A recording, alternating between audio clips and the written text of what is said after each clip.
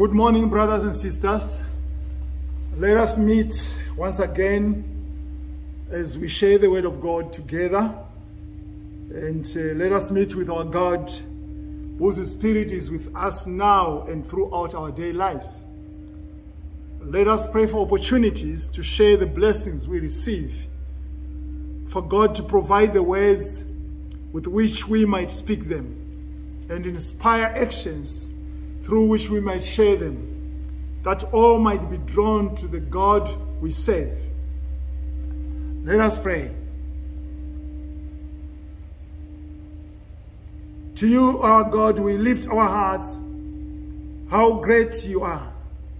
You are our Savior, you are our power, you are our strength, you are the giver of life, giving water to quench our spiritual thirst.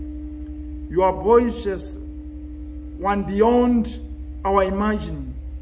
You are the giver of gifts beyond compare. To you, O God, we lift our heart, we raise our eyes, and we shout in adoration.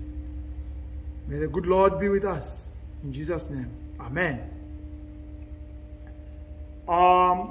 This morning, I'll ask my brother, Benny, to come and read the word of God, which comes from the book of Luke chapter 3, verses 7 to 18.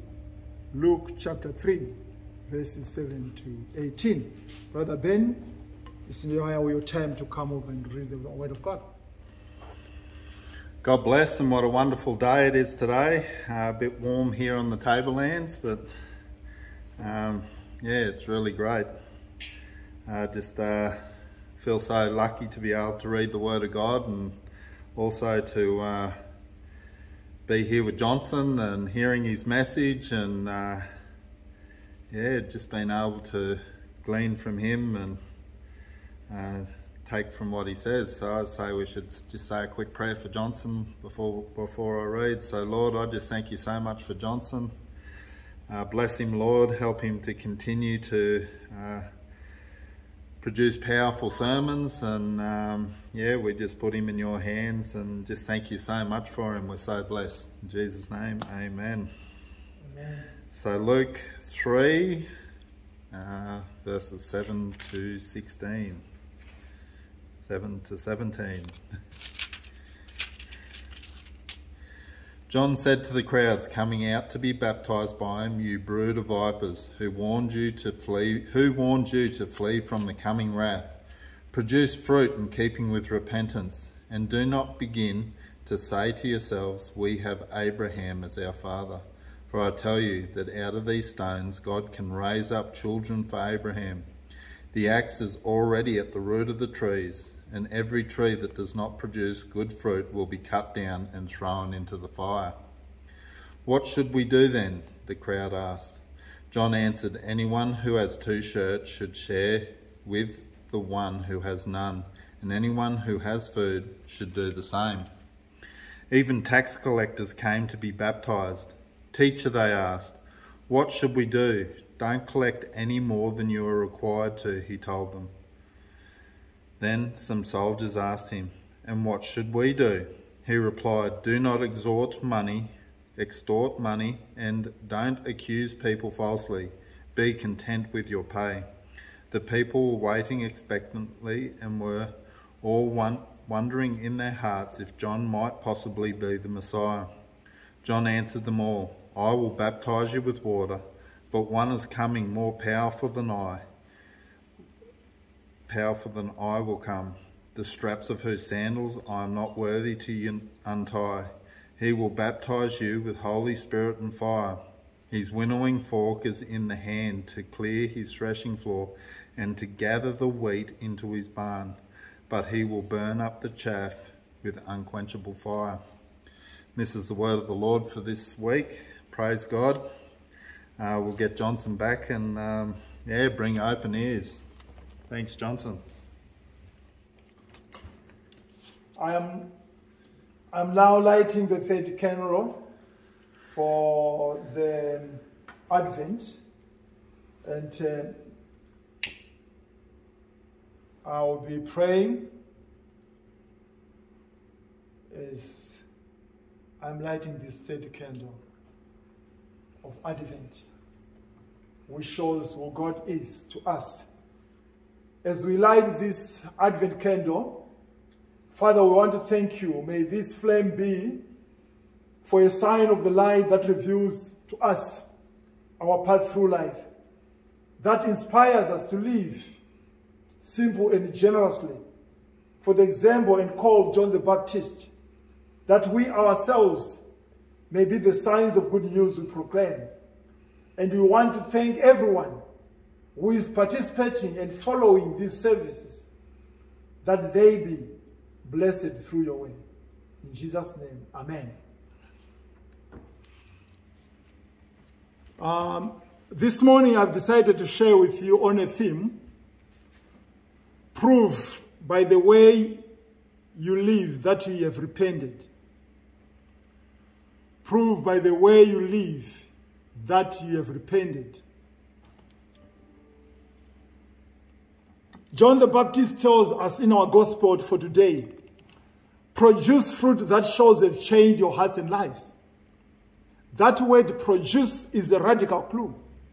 It's not enough for a disciple of Jesus to claim to be different. You don't claim to be different. You don't tell people that, can you see I'm different? People should see for themselves that you are different. It's not enough for a disciple of Jesus to claim to be different. The only way to tell what lies in a man or a woman's heart is to see them act differently. So the proof is in the pudding.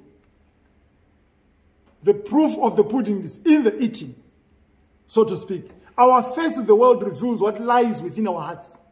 What is it that lies within our hearts? Now, we are not talking about having a bad day and snapping at your spouse or at anyone, or having an excellent day when you received a raise at the office. We are talking about lasting deep changes that permeates our hearts, our heads, and our way of living. They are all undeniable connected, and they are revealed each day through everything we say and do. We will see that this person, definitely, his life has changed. Often as people of God, we like to believe that what matters most is the amount of faith we feel in our spirit. But John says clearly to those around him, what you do or don't do matters. Everything that comes out of your mouth matters. That is what John is saying. So Jesus would say something similar later also to his disciples. That isn't what goes in that defiles, but what comes out of our mouth, originating in the heart, that reveals the nature of the Spirit. For our actions to change, our hearts must first change. There are two things. For us to have good actions, which shows that we have changed, it starts with the heart. If our hearts are changed, the way we live will follow. And only God can change our hearts. No one can change our hearts besides God. Bear fruits, words of repentance. Do not begin to say to yourself, we have Abraham as our ancestor. For I tell you, God is able from these stones to raise up children to Abraham. What a statement. So John the Baptist was really the last of the prophets. He had an amazing ministry and preached with fire. What did he preach and stand for? In fact, he urged the people not to try to ride into heaven on Abraham's shoulders, but rather to face honestly the question and to stand on their own feet and make up their own minds. He's saying, don't claim that you are Abraham's children, Abraham's descendants. You need to have your own faith. That is what he's saying. As in our day, so is, there were far too many people who relied on their parents or forefathers, rather than assuming their own spiritual responsibility. To say, okay, because I'm a minister's child, I'm a pastor's child, I'm an evangelist's child, my father are the deacons, my parents are serving in the church, it doesn't help you. It doesn't save you. Men of John's hearers were shocked when he said that being Abraham's descendants was not enough for God. So the religious leaders relied more on their family lines than on their faith or their standing with God. For them, religion was inherited. You inherit from your parents. But a personal relationship with God is not handed down from parents to children. No. It's your relationship with God. You alone. Everyone is to commit to it on his or her own terms. Don't rely on someone's life's faith for your salvation. If you profess to have a life renewed and changed by Jesus, then make sure your actions truly show it. It's not about your parents that they've been church members. It's not about your relatives that they've been church members. When John begins to baptize people on the shores of Jordan, his baptism is one of repentance, a commitment to lasting change, a commitment to allow God to mold and change the inner composition of our hearts, so that everything we do reveals the nature of that change. So John's proclamation is a call to action, to live out the faith we claim to have by truly letting God determine the kind of fruit that will emerge through our life, our acts.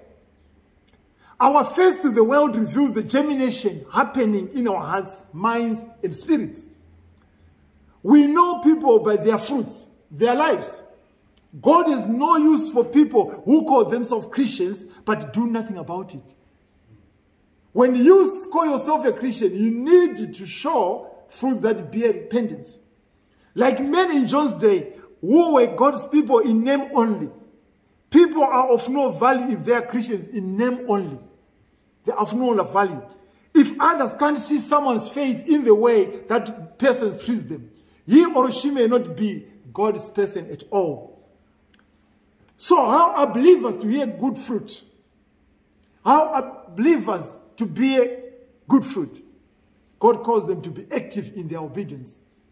To be productive for God's means, obeying his teaching, resisting temptation, actively serving others, and sharing their faith. That's the only way. You are an active participant in the kingdom of God. You are working towards something. You are resisting temptation. You are obeying his teaching. You are saying, I need to actively serve others and not only myself. That's what it is. So John knows that we cannot figure all of this out of our own. We need God's help, our Creator's breath, in order to undergo true and lasting change. But he also knows that we too must commit to the process and commit to nurturing and cultivating the seeds of love and kindness planted within us. These are the things we have now. In John's sermon, disturbed the people and they began to ask serious questions. What shall we do? That was the question. What shall we do? They queried. In reply, John laid down his moral teachings. The first one, he said, concerns come from a group of affluent people, somewhat conscience-stricken because of their wealth. What shall we do? They ask it. Share your substance. John replies, if you have 2 coats, give one to a neighbor who is in need. Share your excess, whether it's food or clothing. Isn't that great? On verse 11. The person with 2 turnings ought to share with anyone who has none. The same with extra food so that no one is hungry. Then the second delegation was the businessmen. Their question was similar to the first. Teacher, what shall we do? To them, John replied, exact no more than is appropriate. Be honest and fair. On verse 12. Then the third group was the military. It is interesting to note that John had all 3 of these groups in his audience. In the responses, their parallel question, John responded with, do violence to no one. Be content. Neither accuse anyone falsely. Do your neighbor no harm. On verse 14. So, what should we do as Christians? What should we do? John demands at least 3 specific responses. The first one, share what you have with those who need. That is what he's saying. Number 2, whatever your job is, do it well with fairness. Number 3, be content with what you are earning in your life. So John had no time to give comforting messages to those who lived careless life or selfish lives. He was calling the people to right living. What changes can you make in sharing what you have?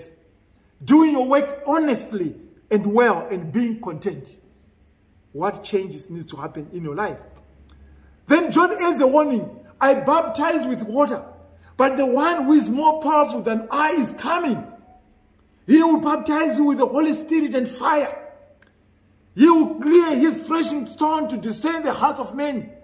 Jesus' baptism will be a discernment of the heart committed to God. He discerns the heart. He sees what you are doing. You know, when you are having chest problems, sometimes you go to the hospital and sometimes they'll take x-ray to see what is happening in your life, in your chest. But I want to tell you, Jesus Christ, through the Holy Spirit, is able to discern what is going on in your heart. He has got a spiritual x-ray that sees what me, that you, and others cannot see, but only Jesus can see it. He's able to see it. So the threshing stone is an amazing metaphor in the scripture. It was a round, flat clearing of land, usually on a hill, designed for separating grain from chaff, the lightweight husks that surround the grain. So using a winnowing fork, a kind of large cross between a pitchfork and a plow, the farmer would draw it across the pile of grain. In doing so, the empty husk would fly away into the wind. The heavier and nutrient-rich grain would be left on the threshing floor and gathered into bins. Since early biblical days, the threshing floor has been used as a kind of court or a judging place for those accused of a crime. So the threshing floor was also used as a place of decision-making for a tribe, something like a town meeting. So whenever you hear about the threshing floor, you hear something where people would gather there. In the story of Ruth, Ruth is received as Boaz's wife on the threshing floor, where a good spirit is discerned. The threshing floor is a place of discernment in which Jesus can determine the nature of our hearts.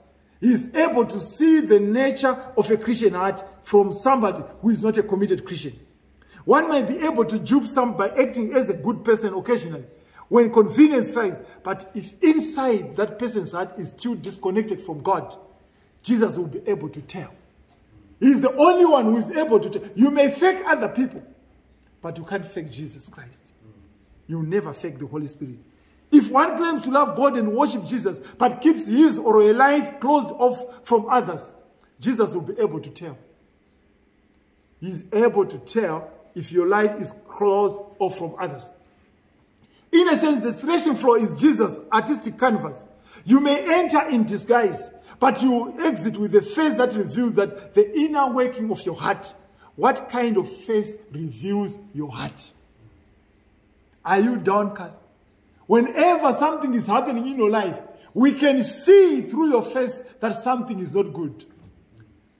Because the face reveals what is right in your heart. You may pretend, but you can't pretend for a long time. The face reveals what is down in your heart. Today, our faces may not look like tomatoes or kiwis or oranges, but they may look like bags of money, clothes and jewelry, bank statements, or technology. Because that is what we have in our homes. They portray what we have in our homes. Our face to God, the great artists of life, will look like the idols we worship most. If I walk right out there and show that, okay, I've got a lot of money, that's what is revealed on my face. It doesn't reveal that you've got Jesus in your heart. It doesn't reveal that you've got the Holy Spirit in your heart. It reveals what you have, the idols that you worship. So John's proclamation before Jesus' appearance is a wake-up call to all people. It is still a wake-up call for us today, not to be a consumer of things, stuff, claiming to love God, but putting our attention on things and our needs. It's a call for us to allow God to change our hearts into cultivators of love, kindness, respect, and goodness. We are being called towards Christmas. He's telling people to say, give what you can. If you've got a lot of things, give to others. Give to others, those who do not have. You may know of other people who are struggling right now within your own community, but you have got the capacity, you have got the ability to meet all their needs, why don't you go and share with them? Why don't you call them for dinner and share with them this Christmas? In the Garden of Eden, humankind was given a vocation by God to till and keep the garden, to cultivate and nourish our relationship with God, and to bear the fruit of that relationship to others throughout all generations. We are to nurture the God-given kindness and love in our hearts so that the fruit we bear to the world looks beautiful, loving, kind, giving to God and to others. That is what we are asked to do, to give what is good to others. Think about your friends. Think about anyone you walk across, what they're experiencing. Christianity is all about relationship. Our relationship with God, with ourselves, with the world, and with others. If you cannot find a good relationship with other people, then you are not serving Christ. You are serving other things. There is a relationship with Christ. There is a relationship with other people. What does those relationships look like when we cultivate the presence of God in our hearts and lives? People will see, perhaps like a beautiful garden, and perhaps like the face of Jesus. People will be able to see the face of Jesus in you, because you are cultivating that relationship into your life. You are cultivating that relationship in your life, and people will be able to see Christ. Do you see that face of Jesus in the faces of your neighbors and friends? When you meet others, do you see the face of Jesus? Will they see Jesus' face in yours? That is the question. And I'm saying to you, brothers and sisters, may your face to the world be as beautiful as God has gifted to you. And may God's gift of love to you in the birth of Jesus Christ, child, resonate your heart and be revealed in your soul now and always. People need to see Christ. When we say Christ is born, we are saying, is Christ born in your life? Is Christ born in your heart? Can people see Christ, the new baby in you? Can they see Christ, the way you talk, the way you live, everything? We interact with the people from different types of folks. Are they able, after the end of our service, able to say, thank you, I've seen Christ in this man. I've seen Christ in this person. May God bless you as you continue to show who Christ is to others in your life. God bless you all. In Jesus' name, amen. Let us pray. Heavenly Father, we come before you. We thank you for the love you have shown to us. We thank you that sometimes we forget who we are. But you are always there for us. So we praise you for the gift of witness to your love. We give thanks for the witness of John the Baptist and his message to the people and his relevance for us today. We give you thanks for the ordinary everyday life that witness to you the power and glory. We give thanks that you are always surprising us and meeting us right where we are.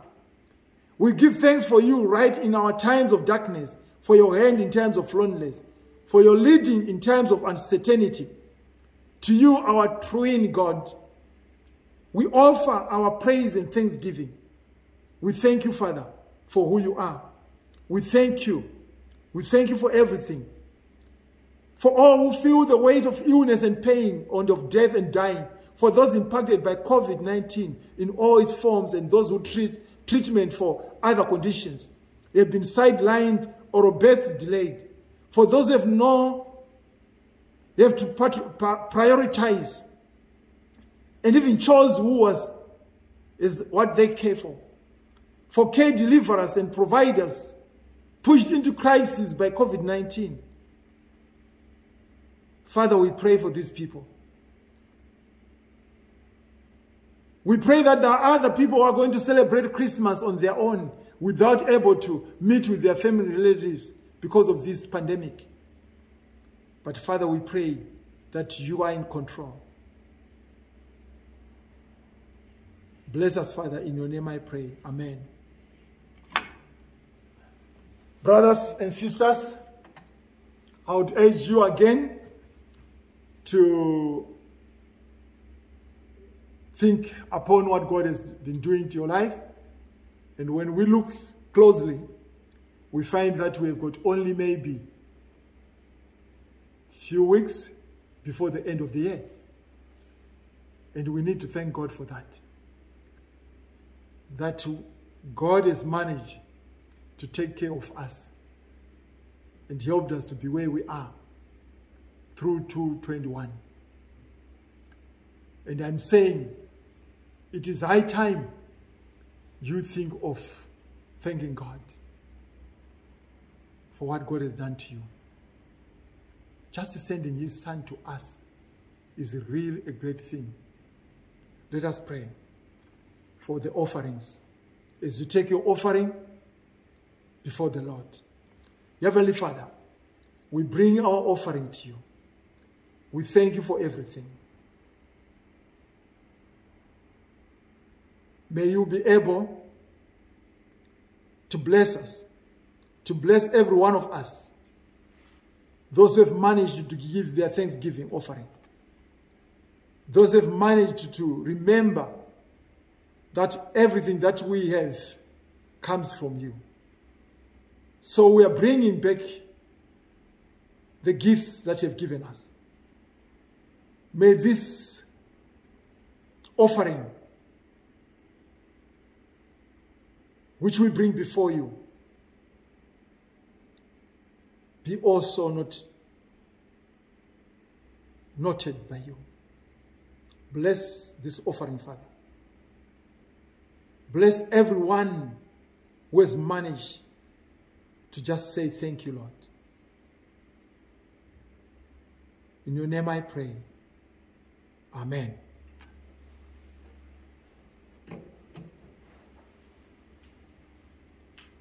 Let us receive grace. Heavenly Father, we come to you and we still say, help us to go into the world in peace, to be of good courage, to hold fast to that which is good, to strengthen the faint-hearted, to support the weak, to honor everyone, to love and serve God. Be with us and among us, and remain with us always. May the grace of our Lord Jesus Christ, the love of God, and the fellowship of the Holy Spirit be with us from now and evermore. Amen. God bless you all. In Jesus' name, amen.